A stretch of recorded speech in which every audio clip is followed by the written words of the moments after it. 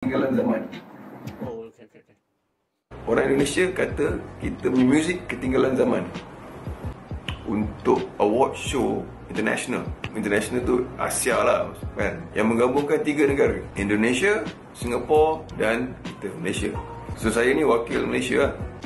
Penjurian tu mengambil masa 2 hari lah. Kita dengar, I think bila selepas semua selesai tu, so semua pun bahaslah apa pendapat orang. Tapi apa yang menyentuh hati saya, apa yang menyakitkan hati saya adalah bila semua dah bagi pendapat, then Indonesia pula bagi pendapat. Indonesia kata, oh semua lagu semua lah, saya rasa semua muzik sekarang semua dah nampak impact, semua lebih berkualiti, lagu-lagu berkualiti. Cuma ni Indonesia tu juga, cuma saya rasa muzik Malaysia agak ketinggalan. Muzik Malaysia agak ketinggalan. Gue repeat sekali, muzik Malaysia agak ketinggalan. Dia macam ni bukan dari 3 negara kan. Okay, Indonesia, dia pasang lagu Indonesia, Glenn Fredly, style babe, banyak R&B, ada EDM semua, style, hati-hati dia style gila babe, memang style. Singapore, Taufik Batisa, style gila, lagu-lagu band rock dia pun dah modern, dah dahsyat dah. Bila Malaysia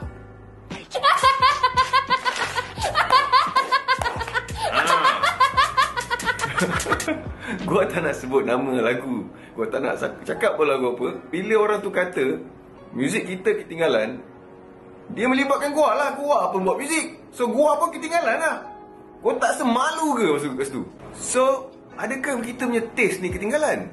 Bila kita tanya pihak radio kata ini yang peminat nak, ini yang masyarakat nak. Ya ke masyarakat nak? Masyarakat yang macam mana nak? Benda ni kita kena tanya. Betul ke muzik kita ketinggalan? Yep. Well said, man. You seen it yourself? I think we're in a bubble. Don't you think? Like Malaysia is in a bubble. In a comfort bubble, maybe. Yeah.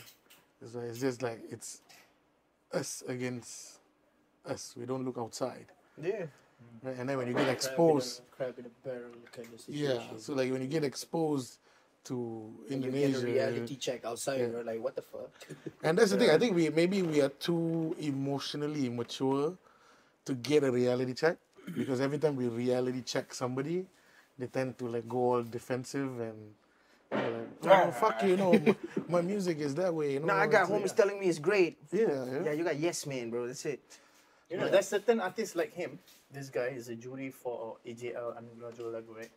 So he don't, how to say this? Don't take it to heart.